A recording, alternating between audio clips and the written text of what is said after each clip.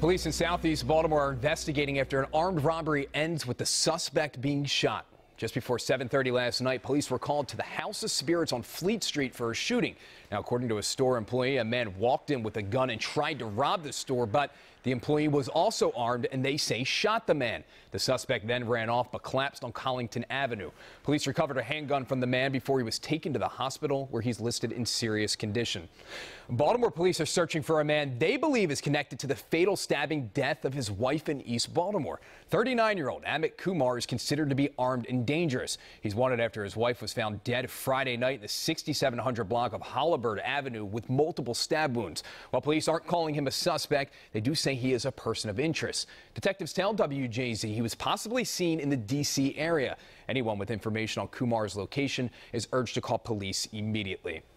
A deadly crash in southwest Baltimore remains under investigation after two people are killed when a truck barrels into a shopping center. This happened on West Pratt Street on Friday night. Investigators say a woman and a boy were killed when the truck smashed into a brick storefront. Two other children were also hurt. Police say it remains unclear whether the woman and the children were in the vehicle at the time of the crash or if they were struck.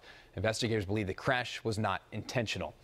Meteorologist Tim Williams is updating the forecast right now. Tim. Well, Rick, we're watching hopefully the tail end of the snow moving through the afternoon. It's going to be the evening before it completely wraps up, but we are seeing basically 1 to 3 inches of snow falling today, and we're talking from midnight until this is all said and done. 32 degrees, though, is not going to help it melt down very much. 32 right at freezing, and then overnight we go even colder, so anything that does manage to melt that's salted or on treated roads is going to refreeze overnight.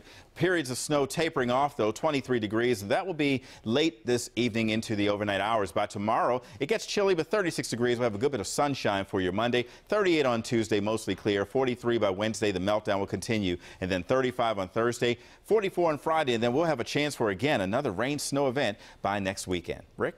All right, Tim, thank you. Tune in to WJZ tonight at 6:30 and 11 o'clock for the latest news, weather, and sports. I'm Rick Renner.